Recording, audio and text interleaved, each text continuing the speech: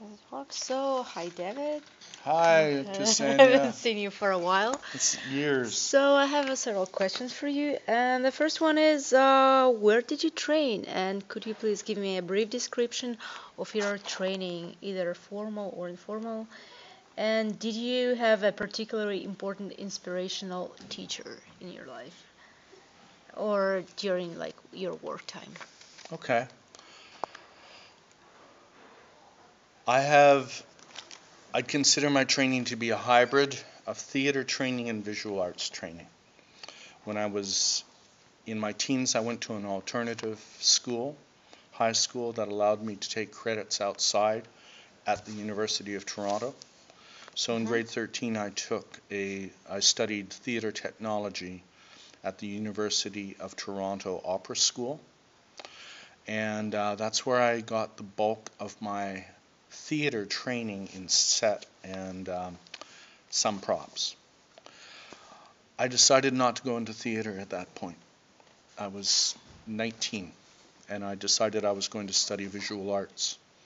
So I enrolled at York University in painting and dropped out a year and a half into my second year and went out to Vancouver where I trained in performance and installation art at the Emily Carr College of Art. From there, I did an apprenticeship as a sign writer right out of art college. I was painting billboard art, I was doing all sorts of things, very performative. And at a certain point, when I was about 30, I decided to put them all together because I have always loved theater. I planned to be an actor when I was starting out. And I just thought, painting pictures on a wall is too passive. I want to do something that matters, that is of service, because I have a high degree of service interest. And being in theater behind the scenes just fit the bill. I went on to do work at Banff, internship, stuff like that. But a lot of what I've done, I've learned on the job. Okay, and what's about the Mentors, mentor? mentors.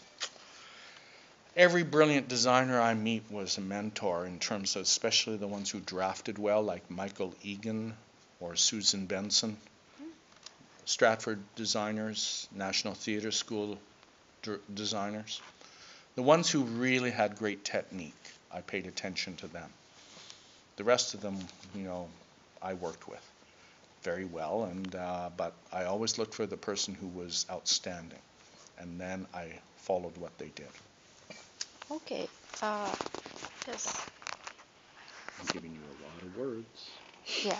I'm a talker. So, number two, what drew you? I think you answered it. What drew you to your particular area of theater, scenic paint? Oh, well, my father told me when I was 15 that I'd better not become a dilettante and I should learn something useful. So he handed me a paintbrush and said, paint the house.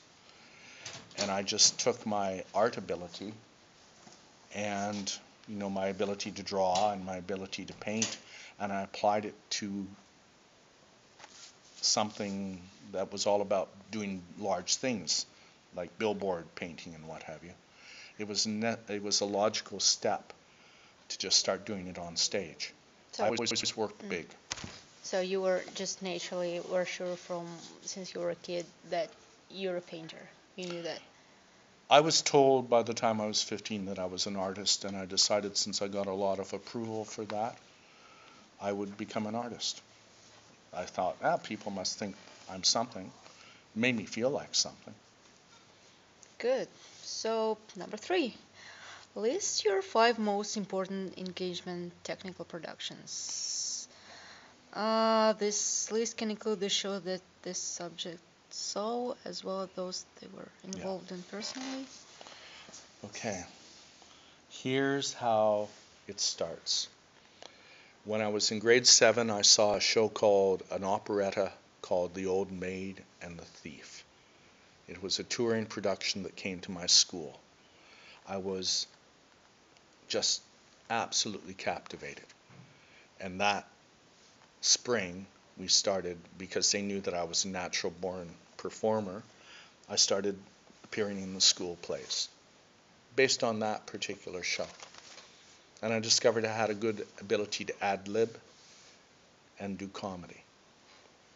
You have to have a sense of humor to be in this business, as you're aware. So it never hurts. When I came back to Toronto, I saw a show called Night Mother at the Tarragon Theatre. It was as if they'd taken a kitchen out of a house and plunked it on stage. It was so realistic. Now, I'd been doing theater-related stuff before that, but I hadn't committed. I saw that show and I said, I want to do this. It was that show at Tarragon in 1987 or so. Then, Susan Benson's Figaro at Banff, where I learned how to do aniline dye technique and created figure paintings in the manner of French artist Fragonard. Excuse me, what's the name of the show again? The Marriage of Figaro.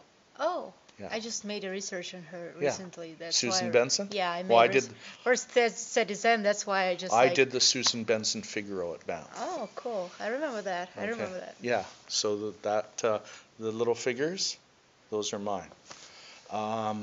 That was very influential to me because it made me realize, what a gifted scenic I am. And from there, doing the industrials, what I call industrials, like Lion King.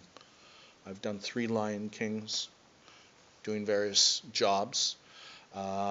Because Lion Kings are so formulaic, what that told me is I could work in the business and not get bored doing repetitious work, because a lot of it's repetitious.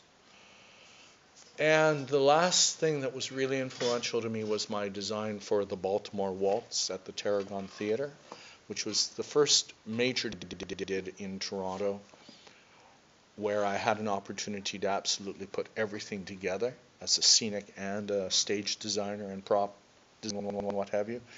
And it was simply breathtaking for me. It made me know that it was the thing I meant to do.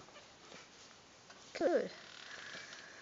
So, how has your area of theater changed over your career and time in business? Massively. Remember, as a scenic drop specialist, I do techniques that are no longer as currently used, like painting scenery, like soft goods for Opera Atelier, for example. The Baroque opera is done in a manner that nowadays one can do on a computer and have it printed digitally. It's changed a great deal in that regard, same as apprenticing as a sign writer.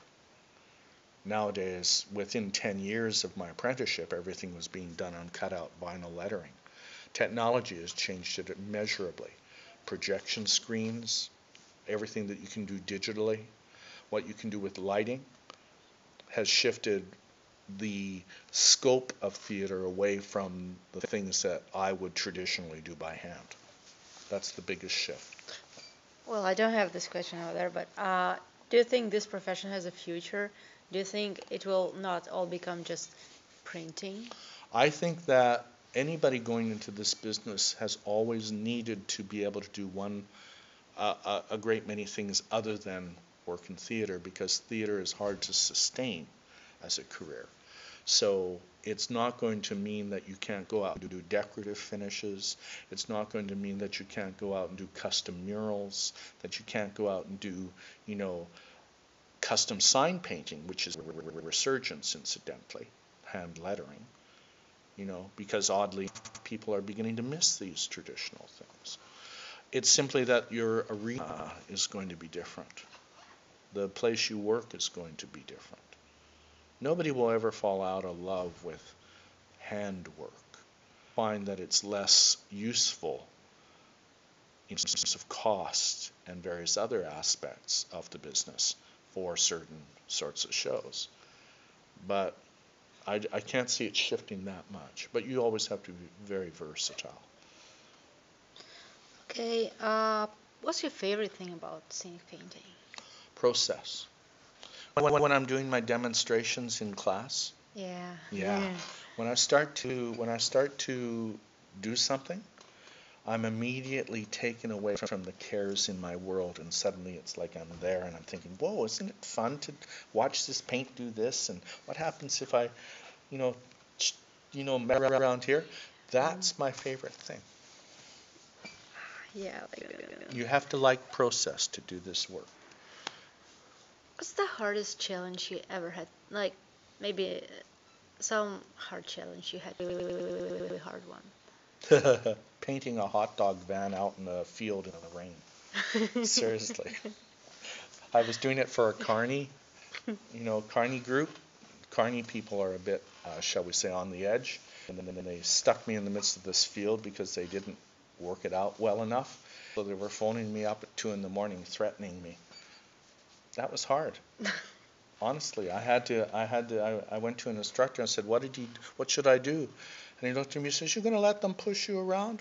Next time they phone you at 2 in the morning, you just tell them to off.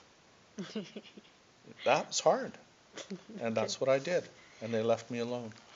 But that aside, the hardest thing that I ever did was trying to do a transparency for a show called, oh goodness, what was it called?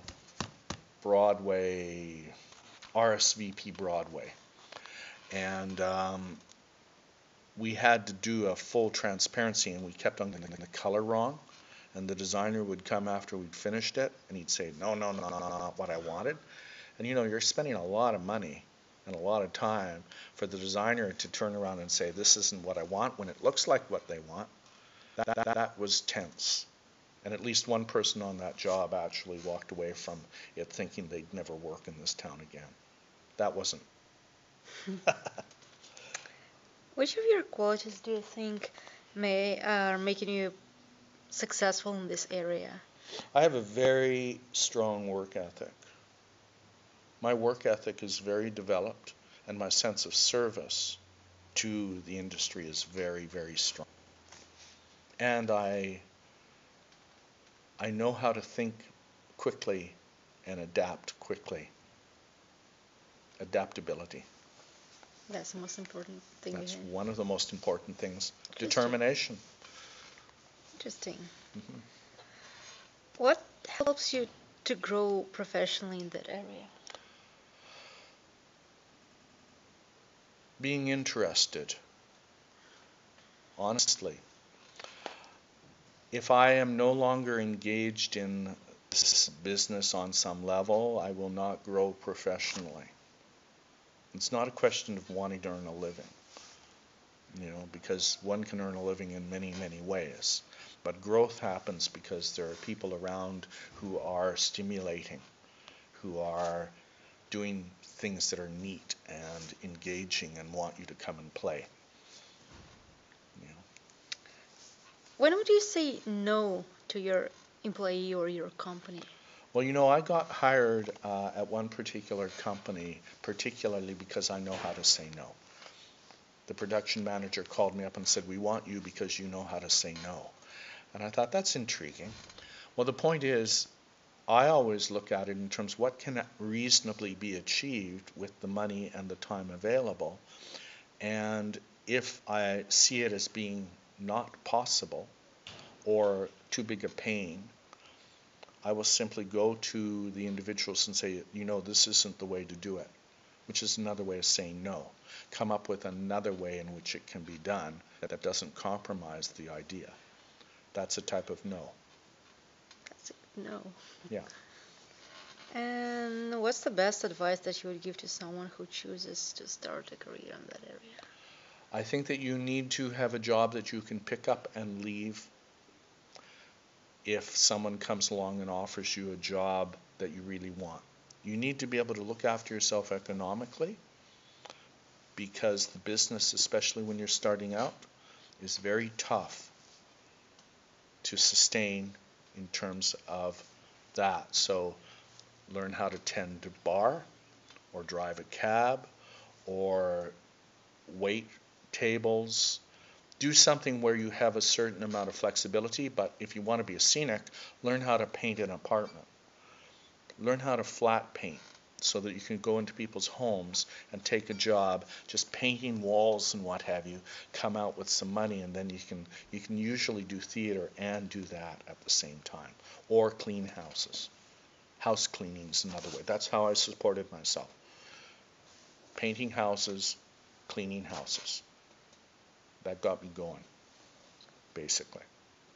A job that you can pick up and leave. Cool. Yeah. That's actually it.